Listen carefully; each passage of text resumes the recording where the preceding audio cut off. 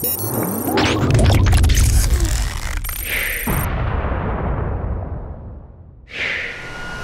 everyone, Vega here for SerpentX Tech, and just wanted to do a quick video for you of what most at-home miners probably don't consider or factor in to their calculations. And what I mean by calculations is we all know that everybody knows what their mining rig or specific GPU should be drawing from the wall as far as electricity. However, they don't factor when they're using what to mine or other calculators electricity costs. As you can see, I got a box fan right here. That box fan is pulling in cool air because I actually live in Florida, which is very humid, especially by a pond, which is back there.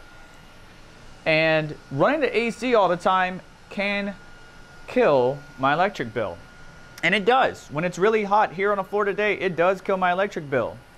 But not everybody, when I say at-home miner, that doesn't mean every single at-home miner is utilizing the mining rigs inside their actual house. For example, Brandon Coin has a garage, or I guess you could call it a shed or a barn or whatever you want to call it, pretty big, where he built a specific area for his mining rigs to live and sit in.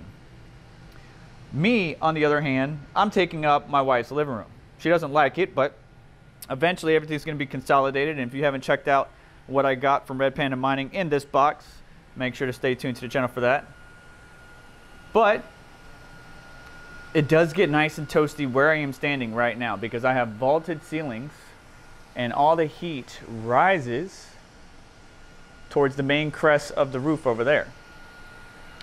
But that does cause my AC to run a little bit more. I have a smart thermostat, which is good. If you don't have a smart thermostat in your house and you have at least 2 rigs in your house, you may want to consider it because it can help you save money unless you're one that likes to keep your thermostat around 72 degrees year round. I don't keep it that low because I know it's going to kill my electric bill, but it is something that we need to consider if we're going to have all of these devices on and running all the time. For example, the NAS is always running. The Nvidia rig's always running. The one in my main bedroom, which I'm not going to show you, is always running. And this AMD rig is always running. Eventually everything will be consolidated over there, so that way all the heat's in one central area. And I'm going to try to add some type of additional box fan or cooling to where we can disperse the heat a little bit better. But it is something that at-home miners need to consider. However, I want to hear from you and your thoughts down below. What are most at-home miners, what are they not understanding or what are they not taking into consideration when calculating, yeah, I can, pay off this GPU in X amount of time. Not factoring in, yeah, how many watts is it drawing for how many hashes, but also for cooling that system. A lot of people say just throw liquid cooling on it. The materials that you would need, the water block and all, to add liquid cooling to each one of these GPUs will cost thousands of dollars that I'm not willing to spend, and then resale value can also be impacted by that because maybe I might sell it to somebody, but they don't have a way to incorporate liquid cooling in their system.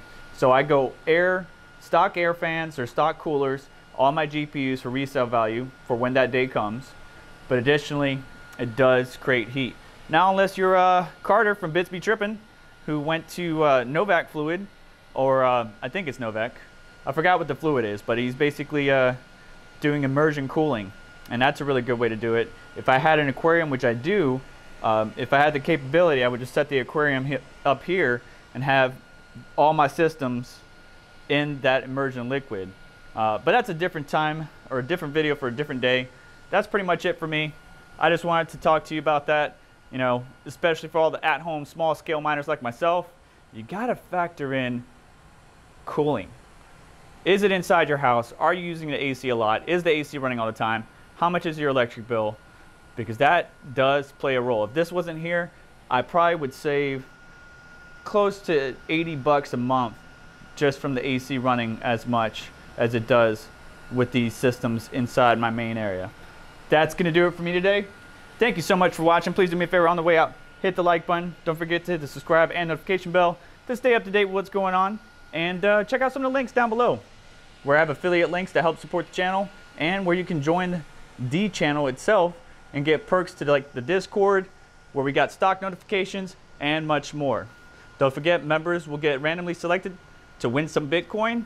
So make sure you join down below, and I'll see you guys in the next one. Take care.